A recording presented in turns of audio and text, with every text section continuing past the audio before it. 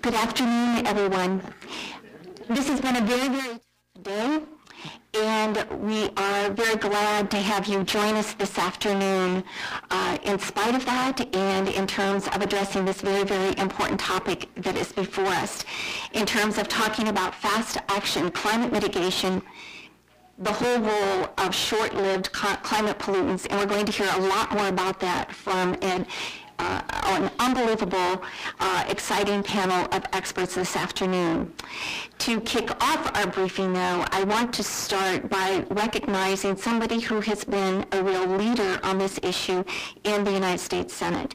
Senator Chris Murphy of Connecticut. We are so delighted that he is able to be here with us, at least for a short while this afternoon, to kick off this briefing before we turn to Mr. Achim Steiner.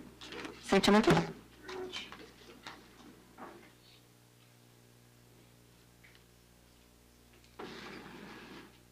Well, I would say that it is wonderful to be here with you today, except for the fact that the reason that I was originally scheduled to be otherwise engaged was that today is the day that I preside over the Senate floor, and so normally I would be in the presiding chair today, but because of the events at the Navy Yard, the Senate has adjourned for the day, and so as was mentioned, all of our thoughts and prayers are across the city.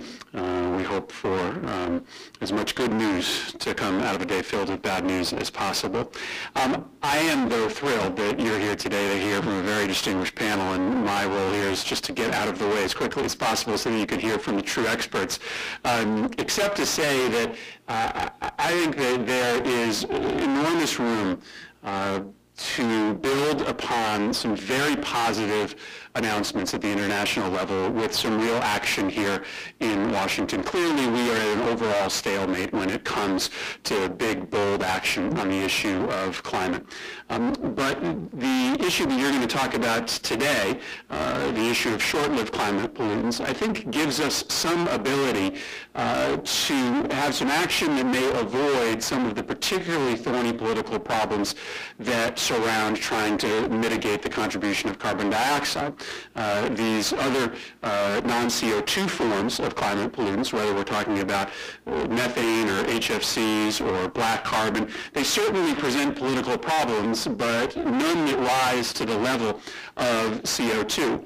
And so right now, our office, along with Senator Menendez and Senator Franken, and we hope one or two Republican offices, are trying to put together the initial stages of draft legislation that will, at the very least, try to lend some support from the United States Senate and House of Representatives to the initiatives of the U.S. State Department and the United Nations, and potentially start to accelerate some efforts that the Obama administration has already begun here at home for the United States to lead the way when it comes to some of these most insidious greenhouse pollutants. Now, I'll give you one quick example. We know that one of the primary short-lived climate pollutants is the methane that escapes from the oil and gas production that happens in the United States and around the world. And we frankly know that there's a lot more that the industry can do to try to stop that leakage from occurring. It frankly is in their best interest to do so because they keep more of the gas for themselves and for their customers and for their bottom line. And of course, it's in the interests of our efforts. We here in the United States have begun to aggressively work with the industry, both with respect to new standards being proffered by the administration, but also with respect to new voluntary efforts. And our work shouldn't stop there. Once we start to set new standards here in the United States, we should do everything possible, both on a voluntary basis and based on international negotiations, to make sure that those efforts become the standard industry-wide around the globe. And if you put together those efforts with so many others that are happening, whether it be in the oil and gas industry, in the landfill industry, in the air conditioning and refrigeration industry, we can make some pretty significant progress, and we have to. Because even if you are an optimist about global climate talks, even if you believe that we can get an agreement in 2015 that will be operative on 2020, the damage that is done to the overall environment and atmosphere just in the intervening 8 years is unacceptable. And so some short-term agreements, with the United States taking the lead with the UN on short-lived climate pollutants, can put a real dent in the pace of global warming, up to a 0.5 degree Celsius, some reports are saying, before we even really get to an overall framework that we hope the United States will be part of as well. So we hope to have good news on the legislative front in the coming weeks. As I mentioned, Senator Menendez, Frank, and myself, as well as we hope others joining our effort, will be introducing legislation in the Senate to take on this issue of providing congressional leadership on the issue of short-lived climate pollutants. I'm going to stick around to hear some of the wonderful presentations today, but by the fact that we have a standing room only crowd here on a very busy day in Washington, it tells us that the progress that we have made, the progress we continue to make, is only the beginning. Thank you very much for having me here today.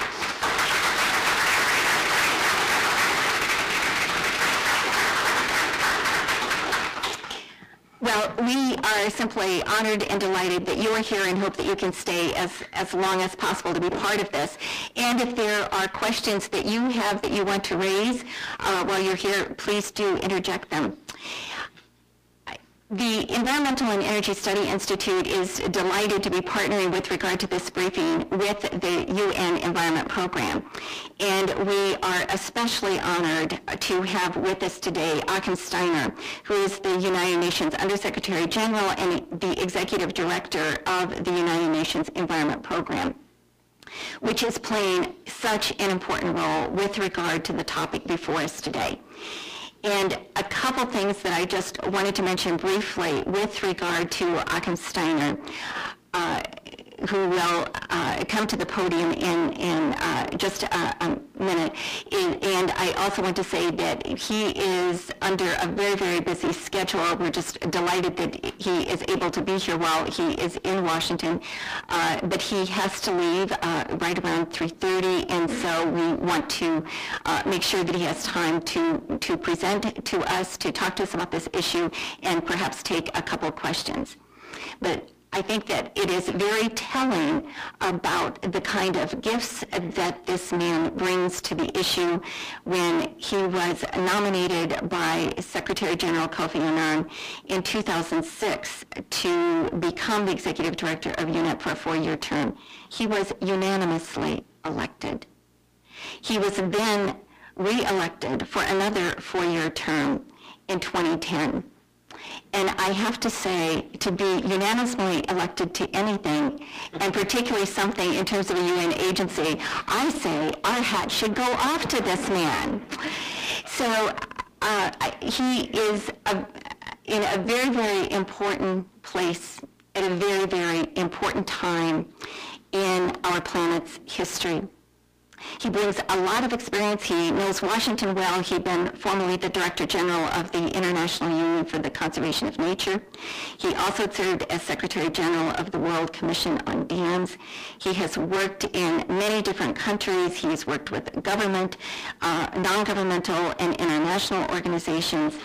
And he's worked at grassroots level as well as at the highest level of international policy making, all of which really equips him well for this very, very important job that he has now, and in terms of the kind of leadership that we all need in terms of dealing with these terribly important issues for our planet.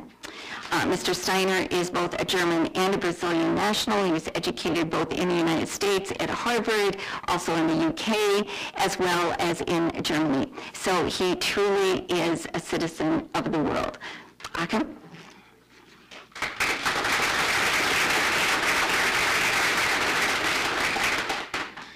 It's almost tempting to continue listening to you. Always makes my life sound. Well, Carol, thank you so much for this most generous introduction. Senator, thank you so much for finding time, even if the occasion is one that actually we're very sorry to hear about the events this morning, but I'm delighted that you could be here, because to be in a room here in Washington full of congressional staffers and with my distinguished panel of experts here on an issue that 10 years ago probably just a few people on this planet even realize what its significance would be, tells a story in itself. It's the story of science guiding human awareness, reflection, recognizing opportunities to act, and taking action. It is only 18 months ago when we met at the State Department with the 7 launch partners of the Climate and Clean Air Coalition, which became the vehicle through which the research on short-lived climate pollutants had begun to hit the radar screens of policymakers.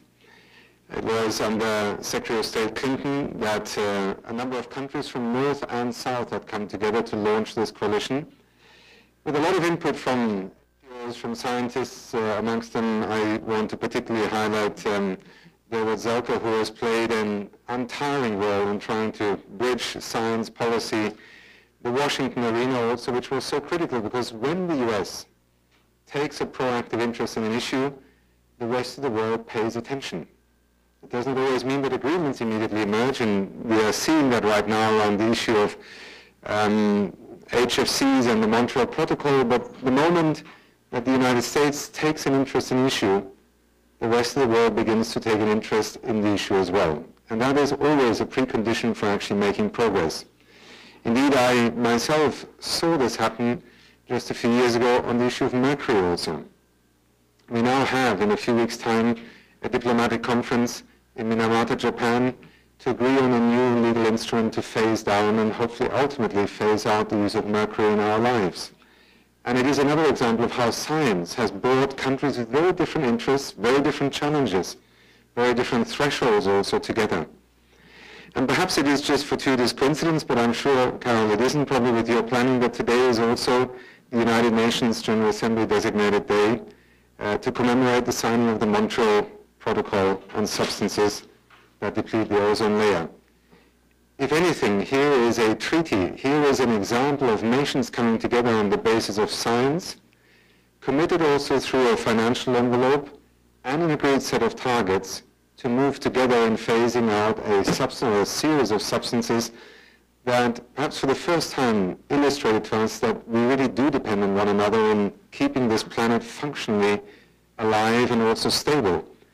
Today we can look back on the history of the Montreal Protocol with 98% of ozone-depleting substances agreed at the time phased out, and lo and behold, taking the recent meetings also between China and the United States at the highest level, looking perhaps to this most successful of all environmental treaties as perhaps a partial vehicle that will help us address the challenge of CFCs, HFCs, ozone-depleting substances, and our ability to first of all recognize that the Montreal Protocol has even already made a significant contribution towards addressing global warming, or at least climate change, in the sense of the mix of substances that are in our atmosphere, but more importantly, to allow international cooperation to emerge. Our work on the short-lived climate pollutants is also a fascinating journey of science beginning to recognize certain phenomena. And 2 days from now in New York at the American Natural History Museum, we will be rewarding and recognizing and awarding this year's Champions of the Earth Awards. Amongst them, and this is the highest recognition the United Nations has for people across the world to provide leadership on environment and sustainability-related issues. One of the winners this year will be Professor Ramanathan, who over 10 years ago, 15 years ago already, was at the forefront of recognizing this phenomenon of the atmospheric brown cloud. The fact that black carbon, soot particles, were beginning to accumulate on a scale over Asia, and as we later discovered also over other parts of the world, that not only had a pollution impact directly, but also had a climate-relevant signal. It is out of this work, and then the work of many others also, such as Drew Schindel, who led the methane assessment that UNEP put out a few years ago, and our work on tropospheric ozone related to that, and the recognition of the rapidly growing potential use of HFCs, which could, if not avoided, account for up to 20% of CO2 equivalent emissions in just a few decades. If we could not address these short-lived climate pollutants, which by their very nature are different from carbon dioxide, which remains the biggest challenge, and we should never allow these two to be traded off against one another. But the big difference is that on short-lived climate pollutants, two fascinating things allow the world to come together. First of all, if you stop their emission, you have an almost instant impact, because short-lived climate pollutants, as their name says, do not linger in the atmosphere for hundreds of years or longer. They are a matter of days, months, perhaps a couple of years, until you begin to be able to see the impact of reducing emissions. So they act, or action translates immediately into impact.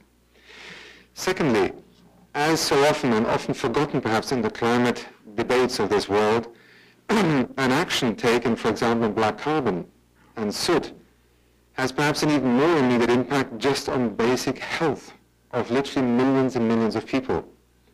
At our recent meeting in Oslo, the World Health Organization estimated that the number of premature deaths alone from pollution, black carbon, soot, indoor and outdoor related pollution, is around 6 million people. Imagine any single action that you could take today that could save 6 million people from premature death. Because it is pollution, because it is so elusive in one sense, because it is sometimes far away, we don't recognize the magnitude, the significance of actions that could be taken.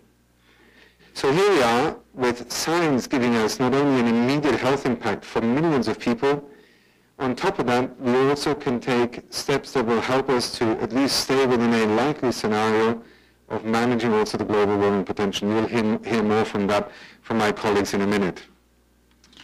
As you have seen with President Obama and President Xi Jinping, if we do indeed move forward on the issue of HFCs and the Montreal Protocol, we could open up a second track in which an existing instrument could immediately begin to deliver with a proven formula joint international efforts to avoid something becoming a major problem before it has gained that magnitude in terms of impact.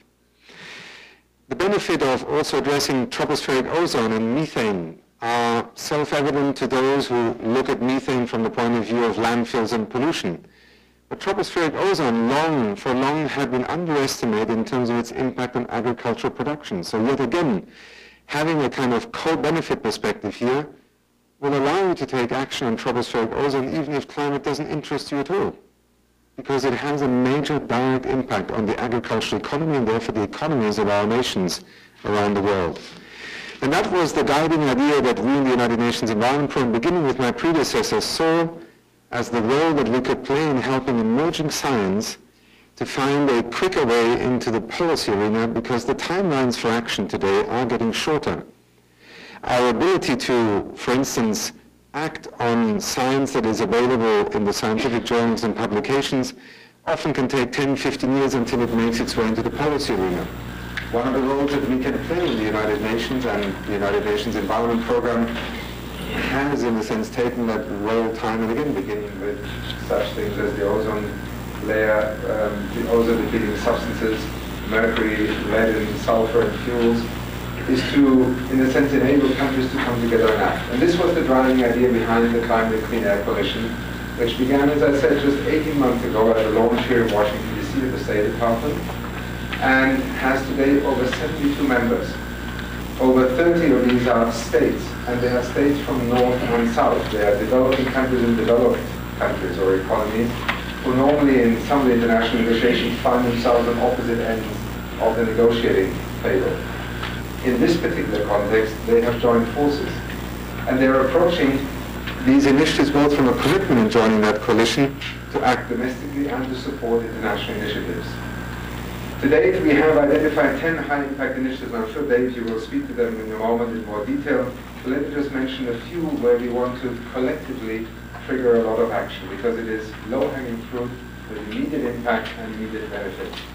They include actions on municipal solid waste, on heavy-duty diesel vehicles and engines, on bricks production. Many don't know the role that kilns and brick factories in many parts of the world play, for example, on the issue of black carbon. Oil and natural gas production, Senator Church already mentioned those. Agriculture, HFCs and household cooking and domestic heating. You will hear a little bit more in a moment. The idea behind this coalition is it is not prescribing single actions, but it is essentially bringing a global community of countries and of industry stakeholders, of scientific institutions and institutes into a coalition. a coalition that is willing to act right now, and that is also offering us an opportunity while the world is struggling to figure out how exactly to deal with, for example, the climate challenge and the negotiations in 2015. And even if the world were to agree in 2015 on a new instrument for addressing global warming and climate change, actions would really not kick in before 2020 under any sort of agreement. In the meantime, we have at least 6-7 years in which these actions here could make a significant contribution to human health, to agricultural productivity, to our ability to also manage the pace of global warming, and above all, deliver an international coalition that might actually help us also address the issues of climate change more effectively in an international context.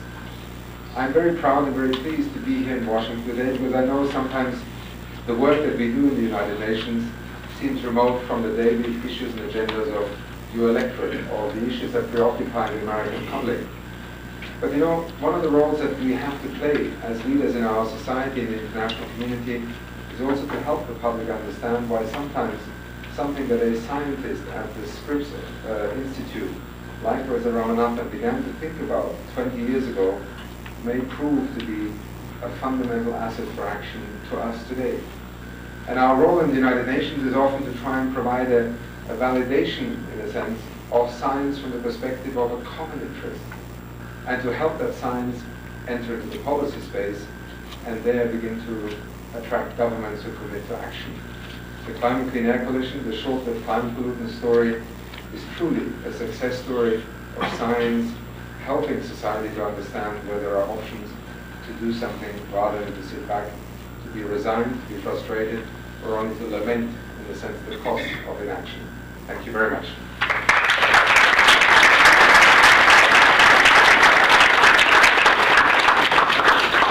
Thank you. And are there a couple questions for Mr. Steiner? Okay, and if you could identify yourself, please. Go ahead.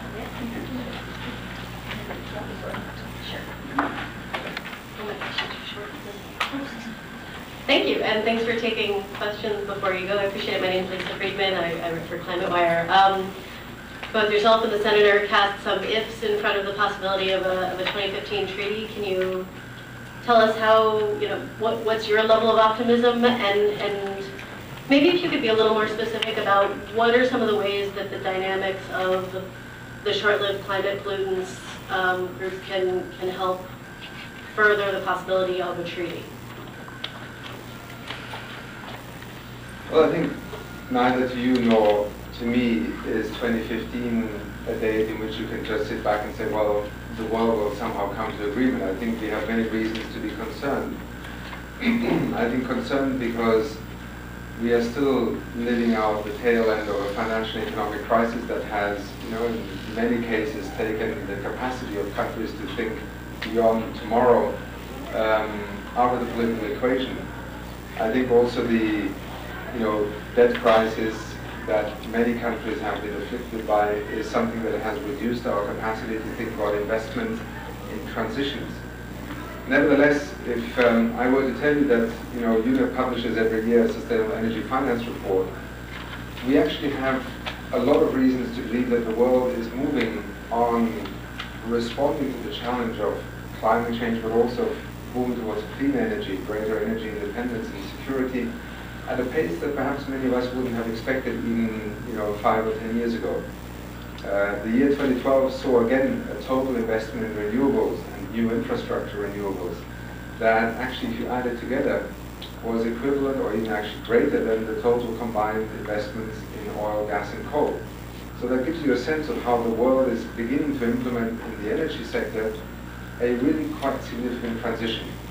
And there will be many debates about instruments and costs and so on, but what is quite clear is that we are on the verge of seeing a global uptake of renewable energy technology that was unimaginable even 5 or 10 years ago. So while we struggle at the negotiating table because of a number of diametrics, or let's say asymmetries in terms of interests of who needs to act first, and if they don't act, we will not act, underneath that we see an enormous amount of action happening in the economy, in the marketplace, but also at the level of cities, municipalities, and provinces.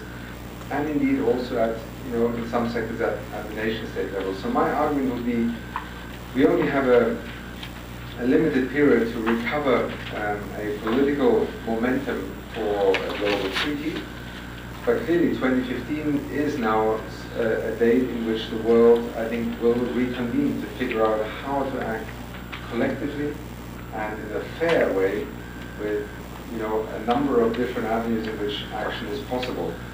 Secretary General's decision to call the Climate Leadership Summit next September speaks also to the fact that the political leadership of nations is going to reconvene to try and set the scene for 2015. So I'm not pessimistic, but I think we have no reason to be assuming that a 2015 outcome is an automatic conclusion. And this is where the short-lived climate pollutants provide an interesting antidote to those who think that nothing can be done, because what we've actually seen in these 18 months is an extraordinary interest of countries to do something together on the latest science with immediate impact. And maybe for some, it is actually the health impact that is the more important one, and the climate benefit is a co-benefit. For others, it is climate benefits, and the other things are co-benefits. That is what so often is lost in our debate about what we UNEP also call the transition towards a greener economy. That actually in one domain has multiple benefits in others, and this is sometimes less to do with an environmental benefit, but it can be a health benefit, it can be an agricultural benefit. And I think, if I can just say, we are about to see a new series of reports on the climate science emerging. Climate science will continue to be not an imperfect science, but an imperfect knowledge base, because until we can comprehend the entire complexity of how our planet works, atmosphere, biosphere, chemical reactions, we still have a long way to go. The question is, do we have a sufficient base upon which we can assume that if the climate risks are manageable, if transitions are possible, multiple benefits kick in immediately, then why would we not act now? And in particular also the attraction, as I say, of the short-lived climate pollutants is that here you can literally see a decision to act today with a result tomorrow, which I think will build the confidence also of many actors that this is not an issue on which we are more divided than having a shared interest in the world. And that is why I believe also Secretary of State Clinton at the time and the Obama administration and many others, in fact, also from a bipartisan perspective, have looked at short-lived climate pollutants as this is science-based action with clear economic and social benefits.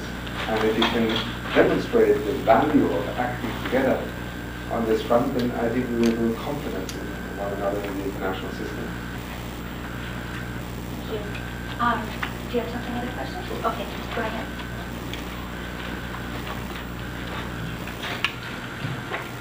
Mr. Steiner, I'm Mahbubur Rahman. I'm a Fulbright, Hubert H. Humphrey Fulbright Fellow at University of Maryland. And I'm from Bangladesh, the developing country, and we are one of the most vulnerable countries to climate change. In our country, we are really experiencing what is climate change, although it is a research topic or interesting topic for developed countries like United States or other. So my question is, what the developed countries did in the past and continue doing, like United States and China, due to greenhouse gas emission. And we have seen that the conference of parties organized by UN it failed, and the world is not reached any kind of global negotiation process till now, although we are hoping. But in the meantime, the countries which are suffering, what is the plan from UN to support them, to rescue them? Because I have seen, southern Bangladesh is sinking. Our agricultural production is decreasing day by day, and we really know what is erratic rainfall. So, I think, what is your opinion? Let me first of all begin by congratulating you on coming from Bangladesh, because Bangladesh was one of the 7 launch partners of the Climate Clean Air Coalition. Bangladesh is one of the first countries to have a national climate change strategy and a national climate act in place. And Bangladesh government and citizens and scientists and also NGOs have been at the forefront of, in a sense, integrating thinking about the consequence of climate change, about the future development of the country. But as you point out, the challenges are enormous. The support from the international world has been slow in being forthcoming. And some of the decisions that Bangladesh will have to take, for example, in terms of adaptation to climate change, are beyond the imagination of most macroeconomic planners in the world, because the threat, particularly to a country like Bangladesh, has often been described of sea level rise, extreme weather events, and other such consequences. Now, what are we doing as an international community to walk alongside a country like Bangladesh that has actually taken the initiative? And I also want to emphasize in this room here that, you know, there is so much more happening out there, also in developing nations and economies, on addressing the issue of global warming, climate change, mitigation, adaptation, that is often recognized in the capitals of the developed world. Whether it is Brazil's significant reduction in deforestation, whether it is the decision by Indonesia to suspend new logging concessions and to try and put a reducing emissions from deforestation degradation system in place, Mexico's Climate Act, Brazil's initiatives also in energy efficiency sectors, the massive investment in China and India in renewables.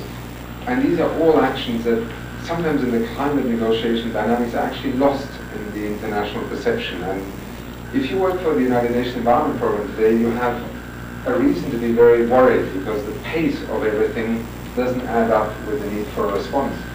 But you actually can go into virtually any country on the planet today and see some fascinating policy changes, economic changes happening, and also leadership from the private sector. Our role in UNEP, particularly as part of the UN family, is to help, for example, on the technology front.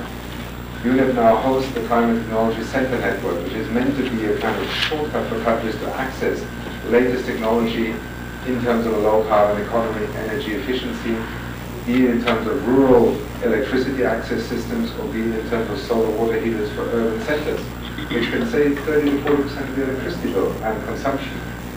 It is our role also to help the world try and see how adaptation is a practice that is very new for most countries. How do we bring experts together?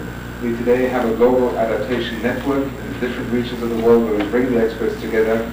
We also try and bring an ecosystem perspective to adaptation, which is critical if we are to achieve multiple benefits. UNEP works on the renewable energy front, on the transition towards low-carbon mobility systems around the world. So much of what we can offer to countries that are interested is, how do we learn from one another? How can we fast-track technologies? How do we lower the threshold of introducing more energy-efficient technologies?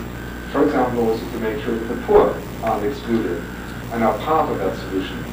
And I could tell you about many of the programs, but these are just a few examples of very practical support, building the capacity, helping national legislation, bringing national policies into place. For instance, in our home country where UNEP is based, Kenya is one of the few developing countries in the world today with a green energy policy. It is massively investing in geothermal, in wind, and soon in photovoltaics, and over 95% of its entire new energy investments, which will double the country's capacity for electricity, are actually renewable energy sources. So it's just a few examples that I hope give you a flavor of how, when a country like Bangladesh realizes the threat, takes actions, can then be supported also from the outside. And that's why also global climate finance, public and private, and investments will play a critical role in, I think, maybe in 10 years' time, allowing you to come back here and say, you know, there was actually a kind of compact that worked. At the moment, we are still struggling with that idea. I'm sorry I have to step out right now, but thank you very much for having me. Actually, the real experts, pundits and gurus, are to my right, so I hope you'll have a very good afternoon with them, and thank you very much for having me. Thank you.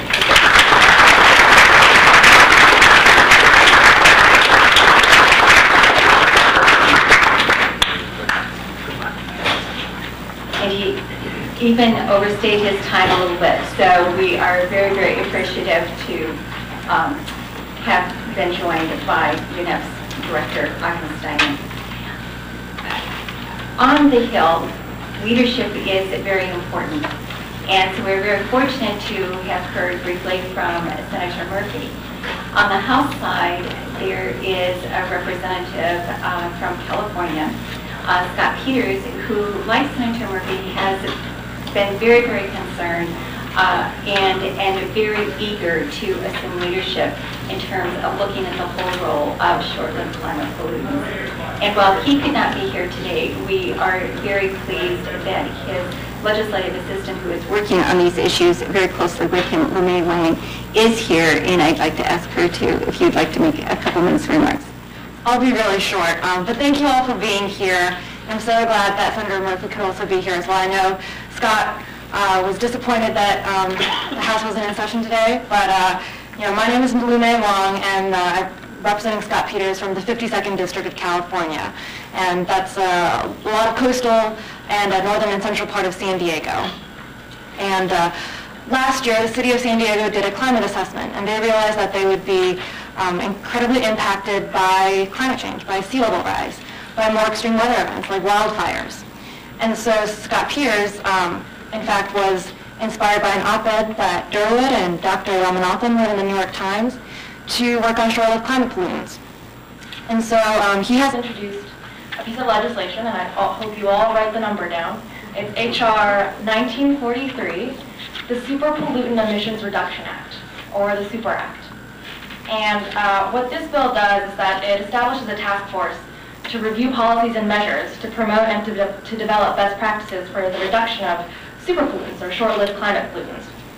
And specifically, it reviews existing and potential policies that promote these reductions, in part by identifying and evaluating the programs of the federal government. So the idea being we need to better coordinate what the federal government can do and be more efficient. It also identifies and recommends specific existing programs and activities that are duplicative and that can be consolidated to achieve greater efficiency and effectiveness. So as you all know, the GAO puts out a report every year of duplicative or overlapping programs, and we know that there are about 15 programs that deal with dirty diesel, and so which is a major driver of black carbon. And so while we know that some duplication is good, perhaps we can find more efficiencies and therefore be more effective. Not only does the Super Act find overlaps, it also finds gaps, right? So where programs don't exist, and it recommends focused programs and activities to fill such gaps, with an emphasis on industry and public-private partnerships, because the federal government can't do this alone. And it compiles, evaluates, and develops best practices for reductions of super pollutants. The Super Act has a good group of supporters, including the League of Conservation Voters, the Environmental Working Group, the Institute for Governance and Sustainable Development, and CERES, a group of investors interested in sustainability. It's got sponsorship from representatives on the East and West Coast, especially districts that will face serious consequences of sea level rise. So I hope that your boss or your organization will consider supporting the Super Act, and please don't hesitate to find me afterwards to talk about it. Thank you. Thanks, Lumay. And I want to also just briefly mention that Jesse Young, who is the legislative assistant to Senator Murphy, is also here. And of course, Senator Murphy has introduced legislation there. So did you want to add anything? Sure, yeah, I'll be similarly brief. When Carol was introducing Mr. Steiner, and she said he used to front the International Commission on Dams, I thought she momentarily said the International Commission on Dance. Very eclectic guy. Red Sox man. Entirely possible. My name is Jesse. I work for Chris, the guy who opened up the briefing, and has taken a big interest in this issue along with Lumay's boss. Since we have huge subject matter experts here, I won't pretend to go into the substance of the issue here, just to make a pitch on the political side. As Chris said, you know, we're largely talking to, I think, friends here, but we really need on the Hill, we need Republicans. We need folks on the other side of the aisle who care about this. As Mr. Steiner said, you can make an argument for action on short-lived climate pollutants that doesn't even mention the word climate. We, here in the United States, are in a position of authority to share a lot of sort of groundbreaking technology we've done, whether it's on methane wellhead containment, green completions, HFC alternatives that are produced by some leading American corporations. We're in a position to export our knowledge around the world and achieve really exponential benefits in agricultural production and public health You have some folks like Susan Collins, Senator Susan Collins, who's about to reintroduce her Clean Cook Stoves bill over here, primarily making the argument as a question of public health, not even getting into black carbon's effect on the Tibetan Plateau, snowmelt and things like that. So as you talk to offices and as you talk to other organizations, I hope you'll help make the pitch, because we could have every Democrat in the Senate and every Democrat in the House of Representatives co-sponsoring great legislation on this front, and we will get nowhere. You know, regardless of what happens, as Chris said, with the UNF CCC, we can make real progress right now, whether it's getting China to actually lay out a schedule for forming a contact group, getting India to start drawing down something under the Montreal Protocol. We can do real work right now. But if we don't have folks here domestically that are supporting those efforts, the administration can only do so much, and Dave and John and the folks at State are doing a tremendous job. But here on the Hill, we want to make sure we have the political support for them to make this mainstream. Because if we're just talking to ourselves, it's just that, we're just talking to ourselves. So thank you guys for coming, and I'm looking forward to the rest of the presentations. Thanks, Jesse. We will next hear from David Turk, who is counselor to the U.S. Special Envoy for Climate Change at the U.S. State Department. He is also the U.S. representative to the working group of the Climate and Clean Air Coalition. And you heard Mr. Steiner talk about that important coalition and the fact that there are now more 34 governments that are involved in this important international effort. Dave has previously served as a special assistant to the president and as a deputy assistant secretary at the State Department. He also was on the Hill for 8 years on both the Senate and the House side. So he brings a wealth of experience in terms of working in both the legislative as well as the executive branch side on this important issue. And he has a travel schedule that just won't stop, as we know from trying to schedule this. David, go ahead. If you want to come to the podium, sure, that'd be great.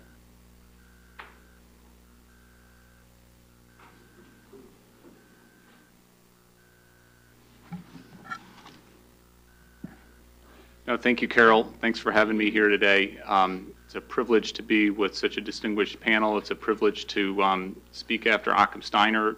There's a good and bad about that. The bad is that he's so eloquent, anybody else sounds really like they're butchering the English language. The good part is he laid everything out very eloquently, and so I'm going to keep my remarks short so that we have plenty of time for Q&A. Jesse and Lumay, it's terrific to be here with you. Your bosses have shown such great leadership, and you two personally have been such champions on this issue. It's terrific to work with both of you and your bosses as well. So I think I'll keep it short, and I'll focus on two main questions. The first one is why focus on short-lived climate pollutants?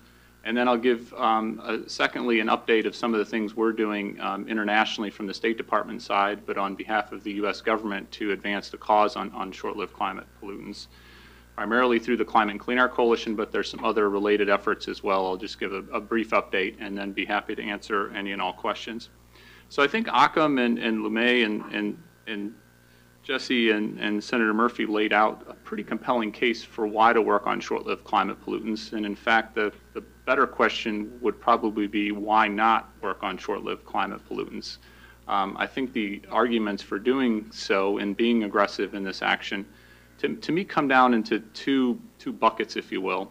One is it's a very pragmatic area to make progress in. Secretary Clinton was always fond of saying, launching this coalition, that you've got real-world technologies already existing out there to deal with some of the issues, whether it's methane, black carbon, HFCs, and you have real-world actors out there. And so all you need to do is take an analysis of different sectors, figure out where we're at, what are the obstacles, and how to overcome that. And what you find when you do that analysis, and UNEP has done some terrific analysis, others have done some terrific analysis, is there's relatively modest obstacles to overcome. Some are a little more challenging than others. Some are finance-related, some are political will. But it's a doable proposition. You actually can make real-world progress in some of these areas. And I think that's something that's very attractive to those of us who want to spend their lives actually advancing causes, making progress. That's why most of you are probably working on the Hill, recalling my days on the Hill way back when we did not have a Capitol Visitor Center and we ended up meeting in really not as august environment. But that's sort of the pragmatic focus, and I think that's an attraction that a lot of people share on that. The other part is it's meaningful. You can actually make a meaningful difference working on short-lived climate pollutants. And Achim and some of the other speakers have referenced the fact that it's not just climate, but there's health benefits and agricultural benefits.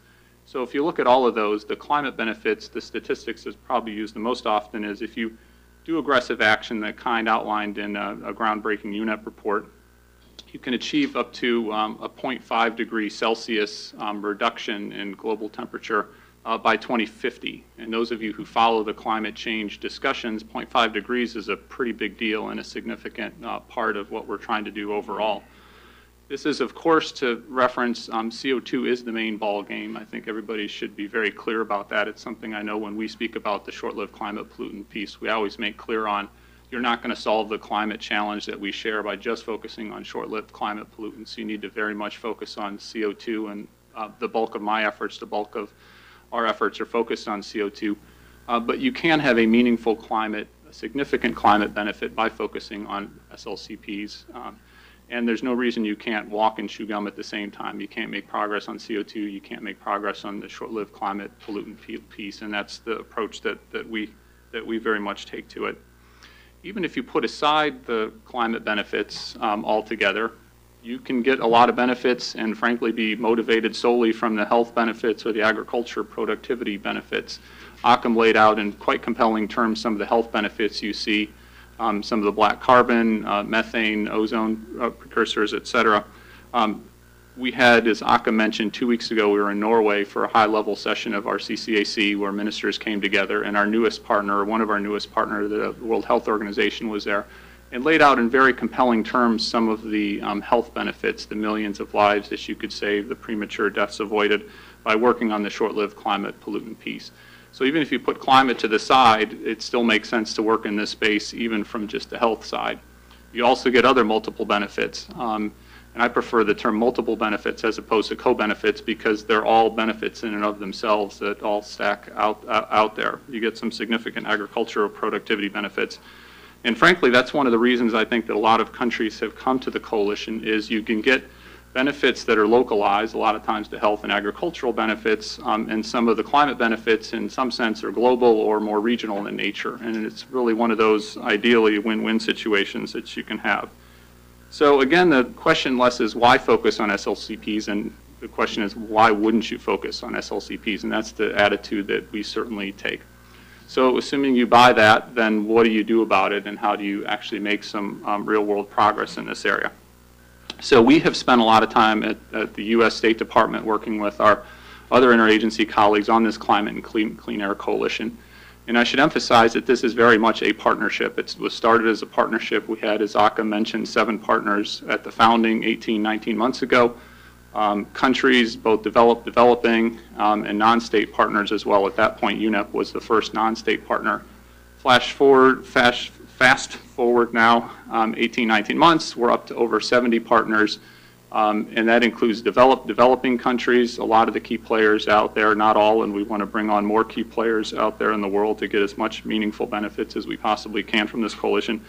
But we also have other very important, powerful institutions out there as part of this partnership. We've got the World Bank, who is an incredibly constructive, active partner in this coalition. We've got UNEP, of course, the WHO, other partners who bring some real meaningful expertise, political clout, et cetera, a number of non-governmental organizations, NGOs as well.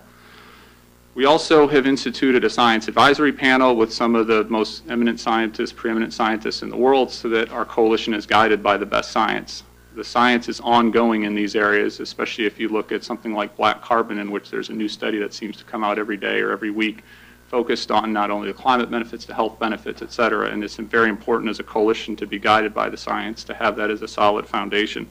So we've now got a science advisory panel that's up and running and guiding our efforts.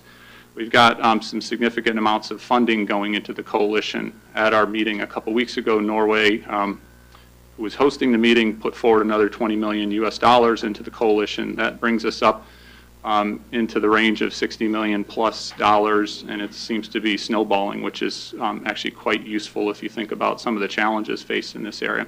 And the funding that we do through the coalition is less a project-by-project focused basis. It's more the catalytic funding. It's sometimes you need a little extra funding to make the plan actually work. So how do we actually do the bulk of our work in the CCAC, in the Climate and Clean Air Coalition? It's guided around initiatives. And so what we've done, as Achim mentioned, is basically take a look at the major sectors, do a sophisticated analysis of what would actually get some real world action, get some obstacles overcome, and make progress in some of these sectors. So we have an initiative, for instance, focused on heavy duty diesel vehicles, because the transportation sector is about 1/5 of global black carbon. Heavy duty diesel vehicles are the super emitters in this space. So can we work with local jurisdictions, countries, the private sector to actually reduce the emissions coming from these vehicles? It's a complicated issue. It takes some work. You have to reduce the sulfur content in the fuels in order to be able to get the particle filters on the trucks.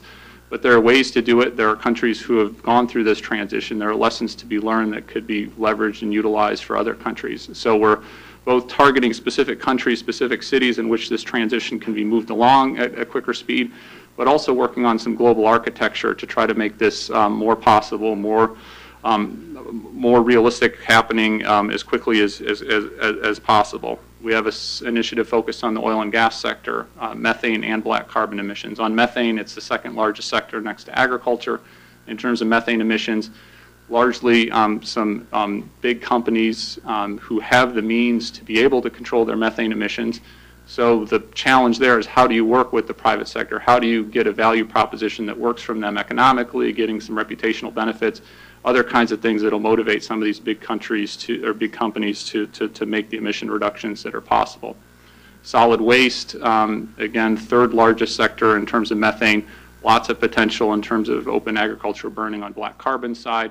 We're working with cities primarily there. They're the main actors who control the landfills and other waste. How can we work with them in a pragmatic way? World Bank's a partner helping with some of the finance pieces. We're leveraging some of the technical expertise in our government and cities like Stockholm to make real world plans within some of these big cities out there, especially from some of the emerging economies. So happy to go into any chapter and verse, and if there's a particular sector that you're mostly interested, chances are we have an initiative. We now have 10 initiatives in this coalition, trying to, again, make as meaningful and big pragmatic progress as we possibly can. The U.S. is also, of course, working on SLCPs beyond the CCAC, beyond the Climate and Clean Air Coalition as well. The President's Climate Action Plan had several references, several real-world action-oriented efforts in the short-lived climate space. One of the ones that I think will be quite meaningful is an interagency task force that is focusing on methane, doing a thorough interagency scrub to see what more we could be doing on methane emission reductions. And I should say one of the big challenges with short-lived climate pollutants in our government, and frankly other governments as well, is a lot of this does cut across a number of different agencies. And now, having worked in the legislative branch and the executive branch, that interagency coordination problem is one of the biggest obstacles, frankly, that needs to be overcome in any of these spaces. So we're trying to work that interagency piece better in our own U.S. government. We've also been very focused on HFCs, as Durwood and Mac will get into in some length, and won't take up time in explaining the scientific backing and the impetus for why to work here. We see this as a very fruitful area to make real-world immediate progress that has huge climate implications, climate benefits. The statistic that's thrown out there is, if you follow current growth rates in HFCs, small portion now of the overall GHG package or portfolio, if you will, for the world, but it's at a growth rate to become 20% of CO2 emissions by 2050, which, if you think about it, 20% of CO2, like, that's a big deal. So we're trying to nip that in the bud as much as possible. HFCs are these chemicals. They're sort of super greenhouse gas emitters. Can we work with other key countries to make reductions, to have a practical plan that reduces these in a way that works for all countries involved? To us, the most obvious way to do this is through the Montreal Protocol. It has a tried and true system for dealing with these things, and I suspect Mac and Durwood will get into that a little bit more. So we've been trying to work with some of the other key countries, and you've likely seen some statements come out, joint statements between our president and president from China. The G20 recently put out a statement, and we're trying to use all angles as we possibly can to make progress in that area as well. So that's it for my presentation, but certainly happy to answer questions at the tail end of this as well. But thanks again for having me here. Great, thanks.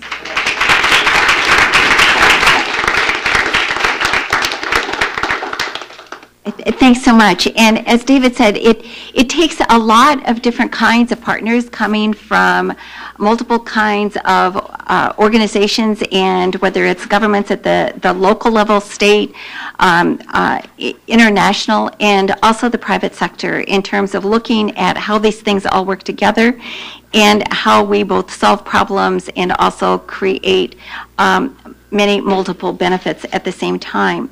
And so to talk a little bit more about that, we are very glad to be joined by someone who has been deeply engaged in this for many, many years, and that is Dr. Mac McFarland, who is the Global Environmental Manager with DuPont Fluorochemicals.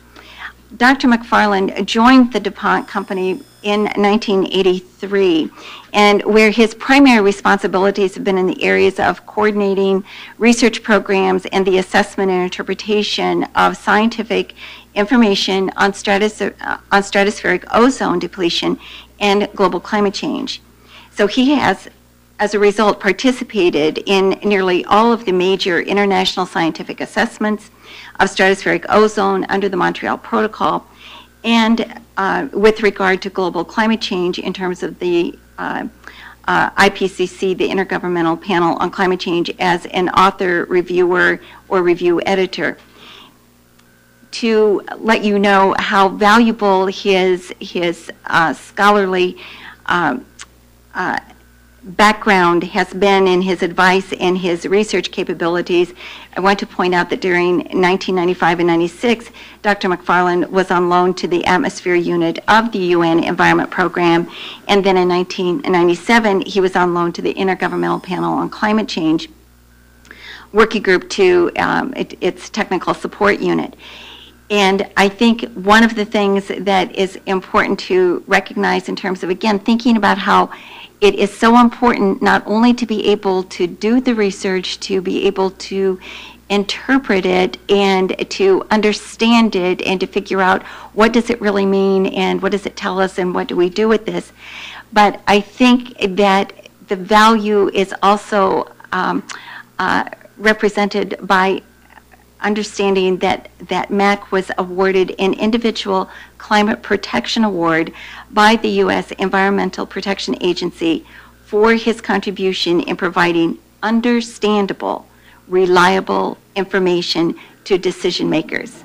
Now, folks, it doesn't get better than that. Mac?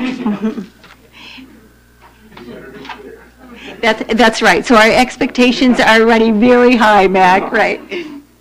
Thank you. I hope I don't disappoint. Looks like I'm the only one that has charts. You're seeing my scientific roots come out, so please bear with me as I go through these. I'm going to focus strictly on HFCs. So what are HFCs? They're part of a broader class of compounds known as fluorochemicals that serve in equipment and products that have high societal value, primarily refrigeration and air conditioning, but also things like the propellants for metered dose inhalers, asthma sprays. Their value proposition is primarily safety, but they can't just be safe, they've got to be efficient in how they're used and be compatible with the equipment in which they're used, refrigeration, air conditioning equipment, whatever else. And because of these properties, they serve these functions in a cost-effective way. However, CFCs and HCFCs that are being phased out under the Montreal Protocol are both ozone depleters and global climate warmers. HFCs, the compounds that are now replacing those to some extent, contribute to climate change. Next chart, please. In this chart, you see the transition that has occurred from 1970 to 2015, and this is actually thousands of tons of the chemicals that have been used, or estimates over the time period. And at the bottom, you see how they've been used. The ozone depletion theory was published in 1974, and at that time, most of the use was as a propellant in personal care products. Over the time, you can see that there has been, if you look at the growth, it would have been off the chart, both from 74 and then from 89, continued growth. But you see that there's been a change in both the magnitudes of use and in how they're used, from refrigerants being about 25% here to projected to be about 75% by the time you get to 2015. CFCs have been phased out globally under the Montreal Protocol. HCFCs, which are lesser ozone depleting compounds, were viewed as transition compounds to allow the rapid phase out of CFCs, and then now we're transitioning to HFCs. Again, when the theory was first published in 74, there were some actions by some countries and voluntary actions, and you see that the growth stopped, but it wasn't until you had the comprehensive international agreement, the Montreal Protocol, that you really solved the problem, where it was comprehensive in terms of being global in nature and addressing all of the compounds. Next chart, please. Now, the Montreal Protocol was designed to protect ozone. Point is, it also had a tremendous climate benefit. If you weight these compounds by their global warming potential, so that you get billions of tons of CO2 equivalent here on the vertical axis, and you look at this growth curve from the time the Montreal Protocol was signed, and you extrapolate it out, and then look where we were in 2010, you got about 5 to 6 times the Kyoto target. In other words, the Kyoto target would have reduced global greenhouse gas emissions by about 2 billion tons CO2 equivalent in 2010. The Montreal Protocol did about 11 billion tons. The issue is the growth going forward. If we don't do anything about HFCs, they could eventually become a significant contributor, wiping out much of the gain that we had with the original Montreal Protocol by eliminating CFCs. And you've heard twice now about HFCs by 2050 could be 20% of CO2. If we're going to reach the target that most countries have acknowledged, 450 parts per million CO2, concentration to a limit global average temperature increased to no more than 2 degrees, that's where you have to be.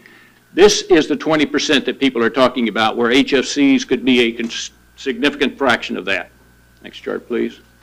And I'm going through these fairly fast, but you have them in your packet, I believe. They were distributed outside. So the question is, how valid are those projections or scenarios? Well, from atmospheric measurements of these gases, you can deduce the emissions into the atmosphere.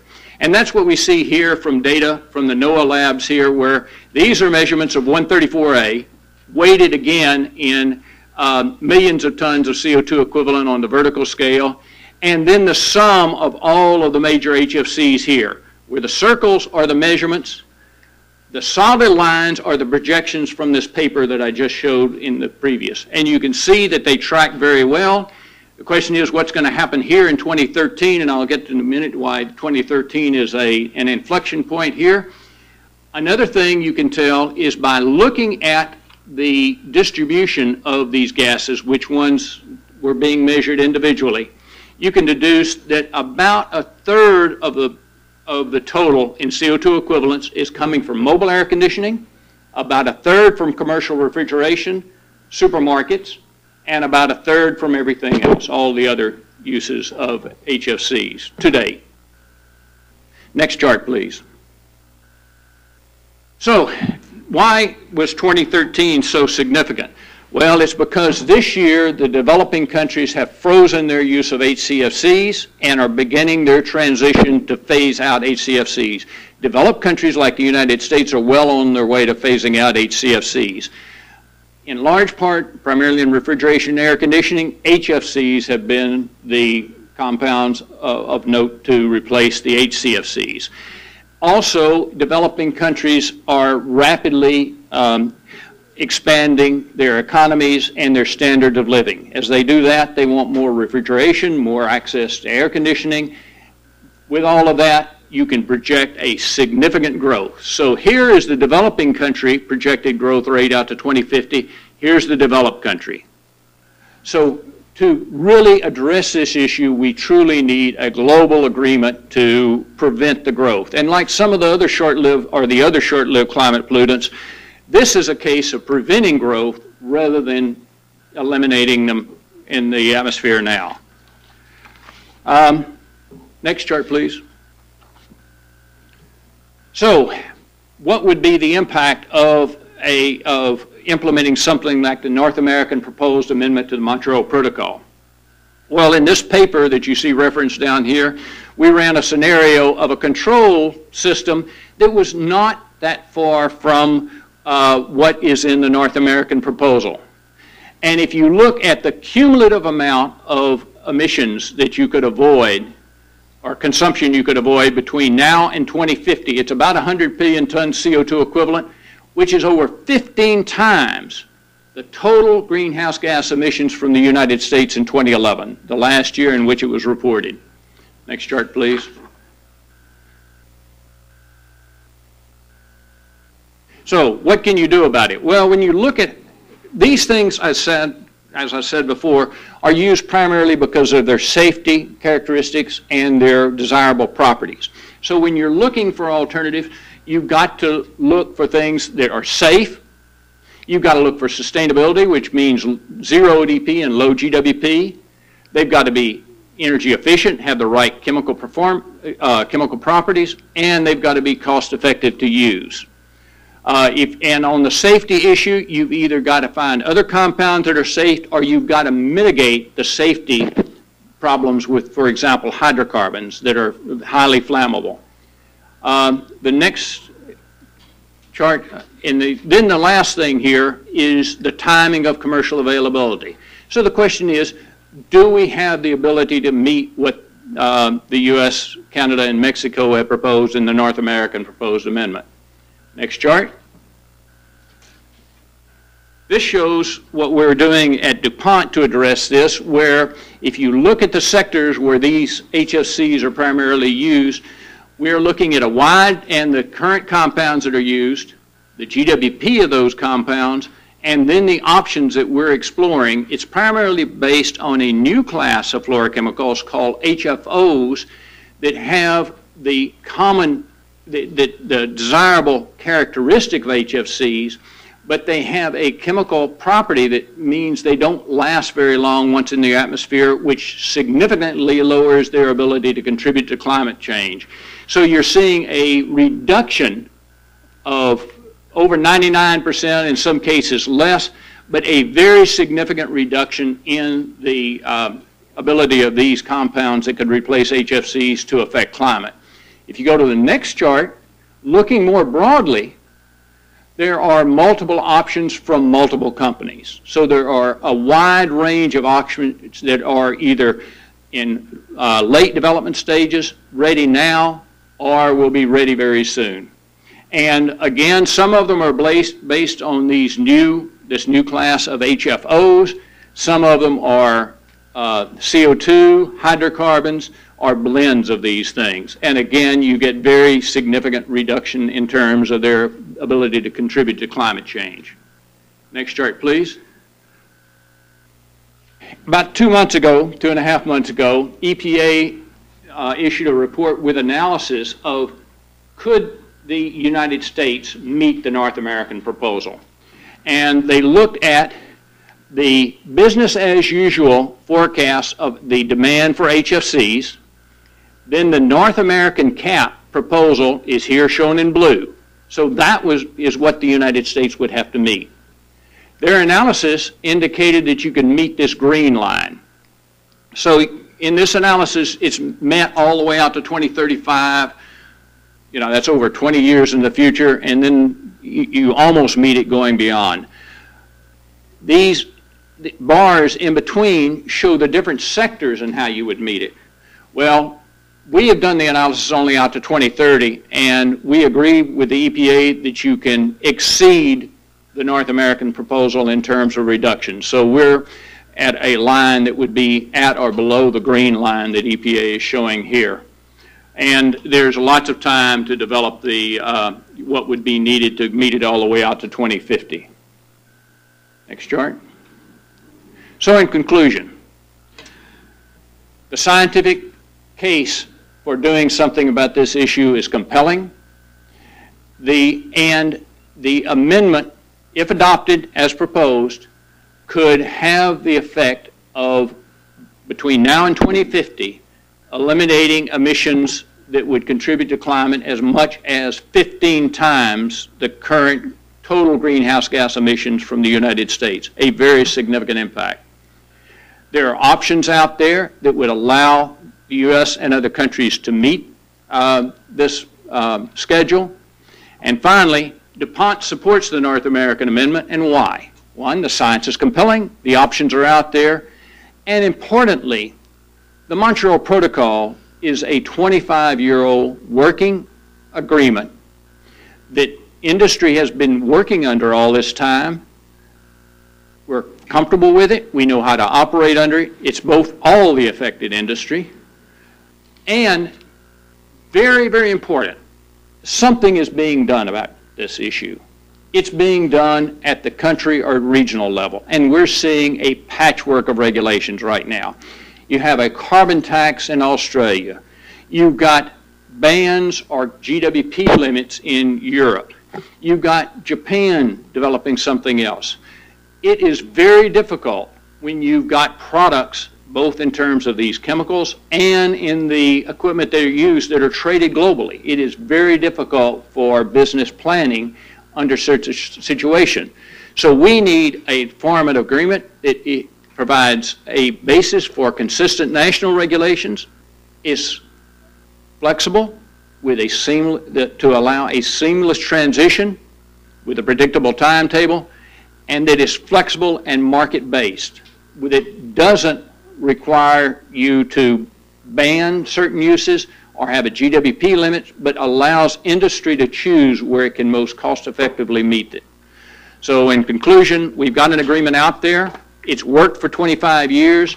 We're looking at the same class of compounds, the same applications, and we believe that the world can continue to achieve these environmental gains under a Montreal Protocol.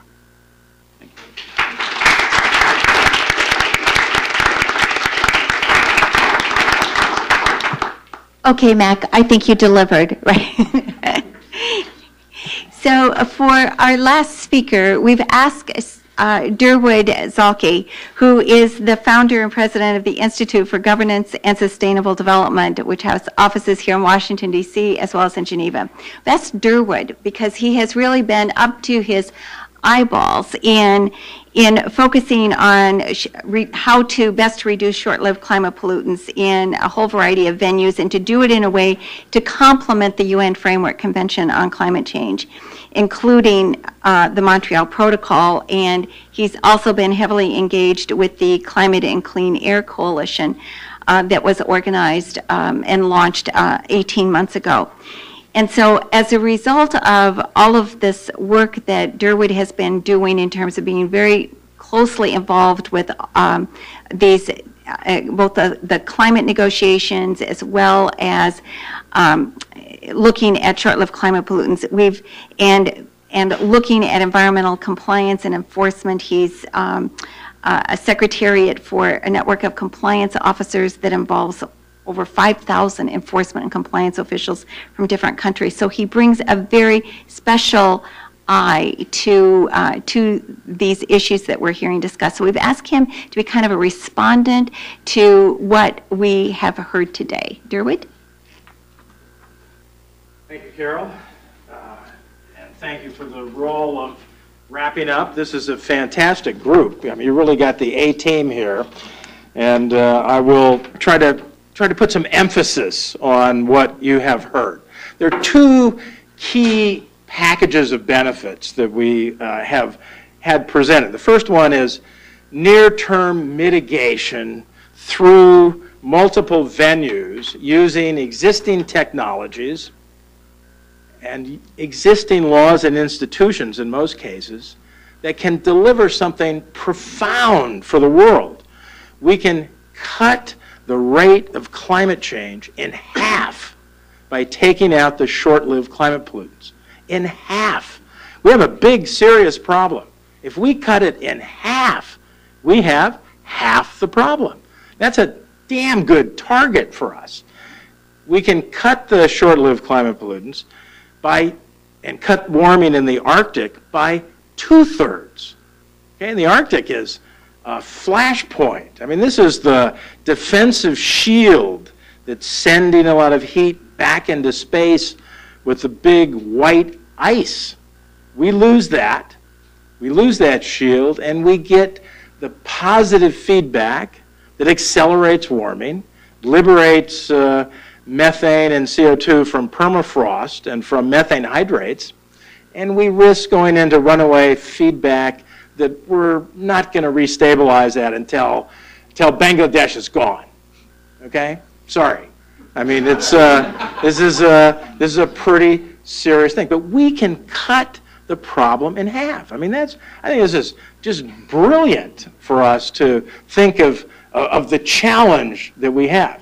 And it's, again, existing technologies, existing laws and institutions, and the best one to use to illustrate is the Montreal Protocol. Max set this out. I mean, this treaty has done 10 times more climate mitigation than the UNFCCC. I mean, this poor cousin of ours is struggling to learn how to do serious climate mitigation. And for 25 years, Montreal Protocol has blasted ahead, solving the first great threat to the global environment, the atmosphere, of the stratospheric ozone layer. We have basically solved that problem and put the stratospheric ozone layer on the path to recovery by mid-2065, maybe. Still takes a while for the system to catch up. And we've made this huge contribution to climate protection already. Now we have the chance to do the next huge piece, which is to take out the HFCs while they're still tiny. They're 1 to 2% of climate forcing right now. It's really small. But they are the fastest growing greenhouse gas in the United States, in China, in India, and they're going to be 20% of business as usual CO2. But even more telling, I think, they could be 40 to 45% of the CO2 curve if we bend it down to the 450 level that we need to bend it to. So here's where we're going with CO2. We need to bend in here. And here's where you're going. I don't have my charts here. So here's where you're going with the HFCs. You know, and we're going to be a big percentage if we succeed with the CO2, which we must. So we're going to make it twice as hard on the world if we don't take out the HFCs right now. Montreal Protocol allows us to do something that is big, fast, cheap. How big is it? It can avoid, just the HFC piece, can avoid up to 0.5 degrees in warming by the end of the century. By 2050, it can avoid up to 100 billion tons of CO2 equivalent. So these are really big numbers. You can do it fast because the treaty knows its business, and it can do it very cheaply. Okay, it's probably going to be about 5 cents a ton of CO2 equivalent. Okay, that's pretty amazing. Okay, now so we should take this challenge on. You know, it's half of climate change. The other half of the solution, the other thing that we've heard, and I want to elaborate a little more on, is what the success with short-lived climate pollutants can do for. First, I want to acknowledge Ambassador Asterio Takesi from the Federated States of Micronesia. Asterio was the first country to propose using the Montreal Protocol to phase down HFCs. Even before that, in 2006 and 2007, you were the first country to say, let's also accelerate the phase down of HCFCs for climate purposes. So we owe a great debt to the Federated States of Micronesia for helping point the world in this direction. So the other thing that we're getting from the success with short-lived climate pollutants is a change in global climate policy. So over here you have the UNFCCC that is struggling. And it's basically a system that's about reparations, who's the bad guy, who's going to have to pay the most. And it's run by dementors, okay? I mean, people who have very little hope of saving the world. And they're in this bad loop over here. We, on the side of short-lived climate pollutants, are the ones with hope and optimism. I mean, this is really important. And we're pioneering something that is now being recognized and given a new name called ICIs, International Complementary Initiatives or International Cooperative Initiatives, to help the UNFCCC, to complement the UNFCCC. They need to be complemented, and they need some help over there. So this is a broader package of venues, a distributed package, not the monopoly that the UNFCCC has had in the past, but a recognition that we've got a lot of ways we can help solve climate change. Montreal Protocol, ICAO for air emissions, IMO for shipping, the CCAC, great initiative. And the CCAC, one thing I love about it is it's all about optimism. You go to the meetings that I did with Dave in Oslo, everybody there has a great time because they're making progress solving problems. So it will change the broader climate game by bringing in our success and our optimism, and we need to do it very quickly. Success does breed success. Now, one more point, and I'll end, and that is that we need not only to be bringing this to the world, as the State Department and EPA have done so well, and the President. This is on the President's top agenda. When he was negotiating with President Xi in Sunnyland in June, he came away with 2 agreements. North Korea, let's work together on North Korea, and the other is let's work together on climate change, on Montreal Protocol in particular. He goes to the G20 last week, and he's facing Syria. I mean, this is a big issue, and still managed to negotiate a successful agreement on the Montreal Protocol and HFCs. So, and then a separate side agreement with the China president as well. So this is really important, keeping this at the leader level. But for the U.S., we have to demonstrate that we're not only telling the world how they should be doing climate, but we need to do it at home. And so the task force that Dave mentioned, the legislation that we heard from Senator Murphy and from Lumay for Congressman Peters, these are really important steps. We must continue to show the world that this is not a bait and switch strategy. This is what we can do, and we will continue to do it at home. We'll continue to succeed, and we will share our good practices with the world so that we'll all ultimately solve climate change. Thank you.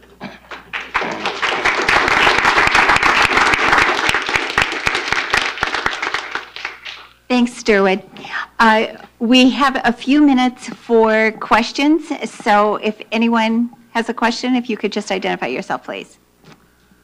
Okay, let's start clear in the back, and then we'll come up here. Okay.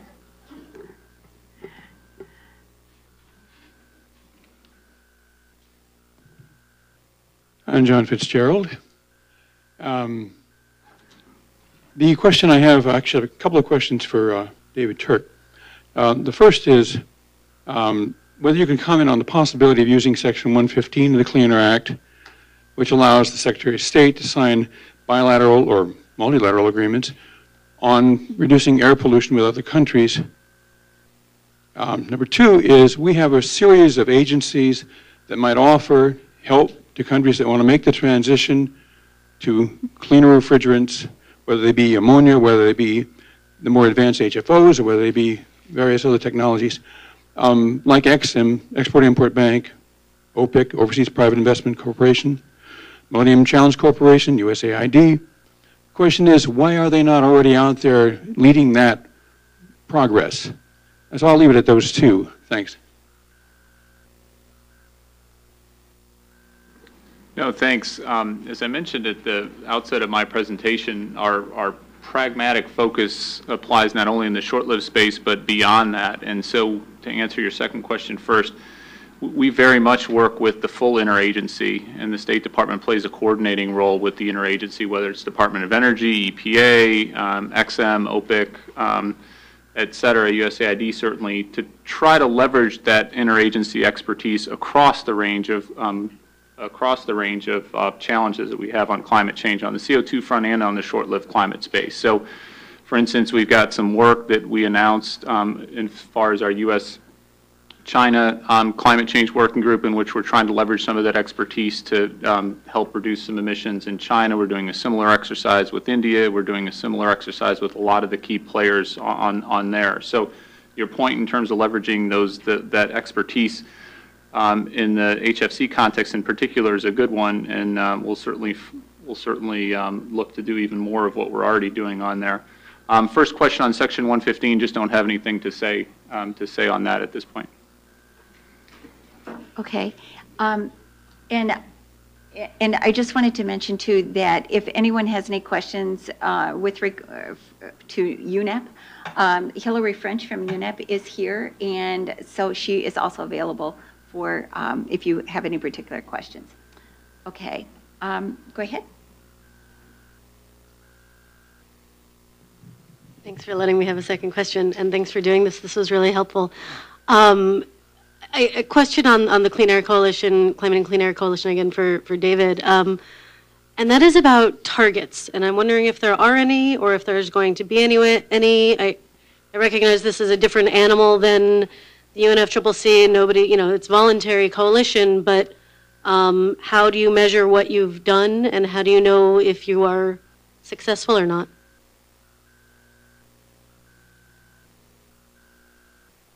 No, thanks. Great question. And I think our lodestar for this coalition is meaningful real-world reductions. So the success or failure of the coalition won't be the number of countries that are on board, the number of organizations that are on board, but what are we actually achieving out in the real world? Can we show demonstrable progress that happens from our various initiatives and other efforts along those lines? We're 19 months in, so as you suspect, we have not shrunk short-lived climate pollutants by half at this point. We're starting to get some things up and running. Some initiatives are further along than other initiatives are. Each initiative is very different depending on the sector. And so some are focused on cities, some are focused on the private sector, some are focused on sharing experiences among countries as well. And a lot of the particular sectors and approaches are less project by project by project. When you have a particular project and you have some reduction there, you can actually measure it and you can know we reduced X tons of CO2 equivalent, et cetera. When you're focusing on changing policies at a national level, or getting cities to do something, or getting the private sector to do something, you can understand that that may be a little bit more challenging in terms of directly attributing our actions to specific X, Y, and Z reductions. So I'd say a couple things on your particular question. One, I think we very much have in mind, as I said, we'll be judged on the success or failure of what emissions we actually reduce. And so it's in our own interest as a Climate and Clean Air Coalition, for all the reasons we've talked about the whole day, to show that we've had some meaningful impact. And we're trying to work through right now, again, depending on which initiative and which sector, how do we actually show the benefits? How do we actually, in a fair way, attribute benefits from our actions? And lots of ongoing discussions about that. Your question specifically on targets, goals, et cetera. Again, I think we have had some internal discussions in the coalition. We'll have more discussions. I think targets, goals can be tools to achieve significant emission reductions. They're not in and of themselves the ends. They're a tool to get you the shared goal that everyone shares of seeing actual reduction, real-world emissions out there. In some sectors, it may make sense to do that, and we may be able to do that. In other sectors, that's not the model that's going to get, that's not the theory of change that's going to get you the emission reductions you're going to get for whatever reason. Maybe it's country sensitivities, maybe it's company sensitivities, et cetera. So still a work in progress about what effort or what role the targets and goals will be part of the equation. But again, it's all focused on the lodestar of achieving meaningful, significant real-world reductions. Mm-hmm. Okay, we'll take a question over here, and then I also go ahead, and then I'll come back to you.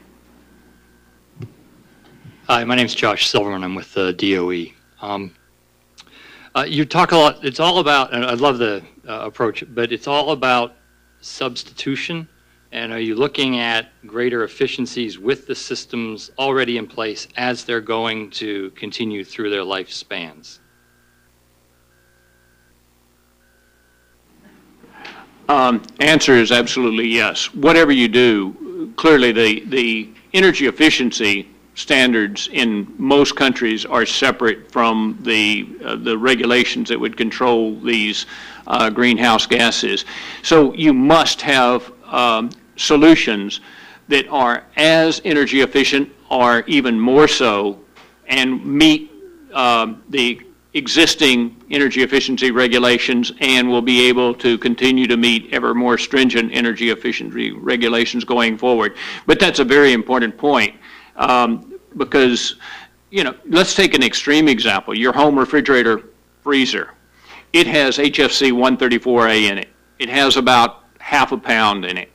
If you look at the lifetime contribution to climate change from that refrigerator freezer, even if the 134A is emitted to the atmosphere, the HFC, over 99% comes from energy usage from our U.S. mix of energy.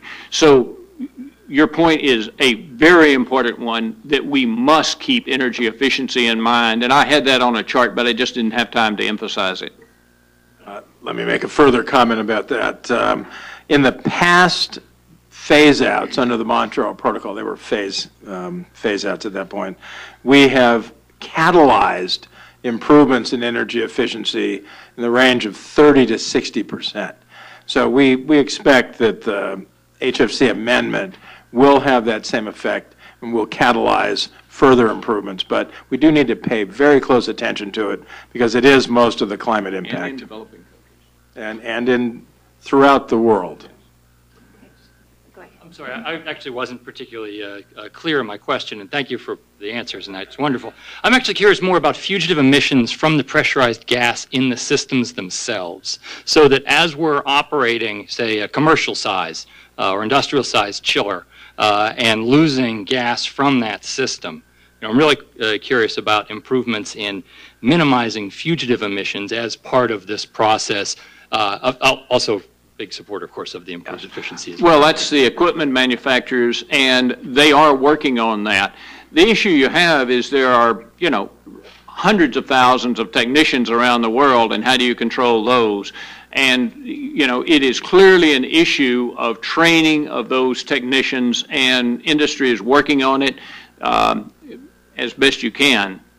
And there are regulations against venting in the United States, as you know.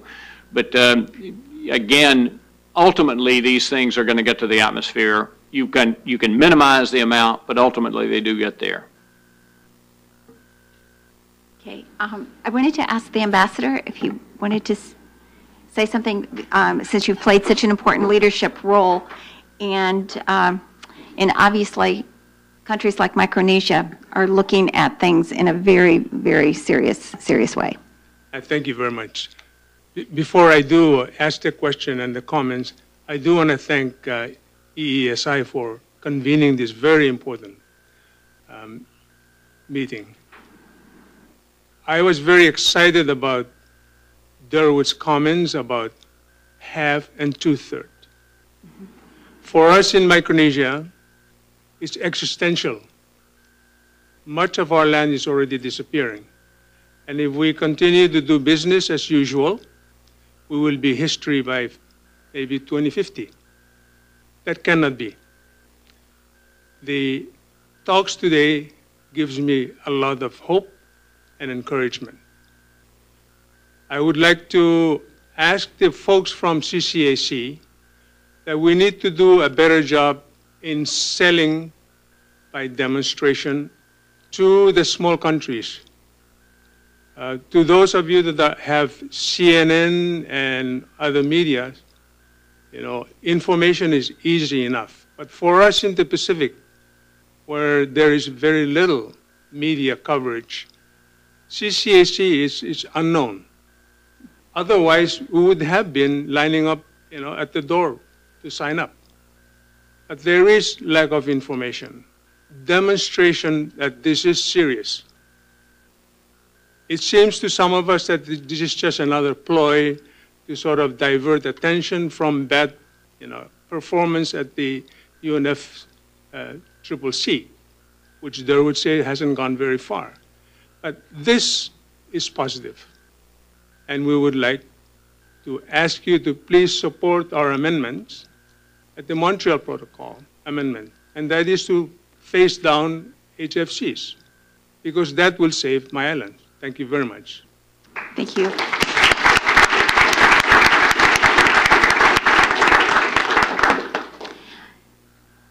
It is pretty incredible when you think about the outsized impact that short-lived climate pollutants have with regard to climate, and therefore addressing them will also have an outsized impact. And at the same time, as you've also heard from all of the speakers, we are finding multiple benefits that make sense for so many reasons to address so many other problems at the same time. And so I think that this is a very important opportunity. It's an exciting opportunity to problem solve, to improve so many things for so many people, and in the case of so many places, it's survival. So I want to thank all of our panelists for being here today. This really important issue. There are so many things that I think are so exciting to learn about.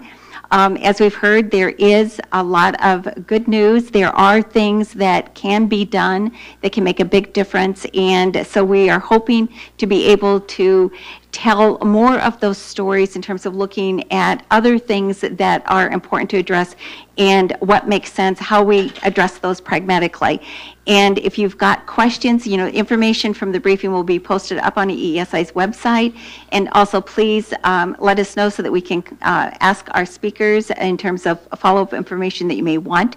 And if you want, I think that they probably would be happy to take additional questions. But we want to thank everyone for being here today, and I really want to thank our wonderful panel.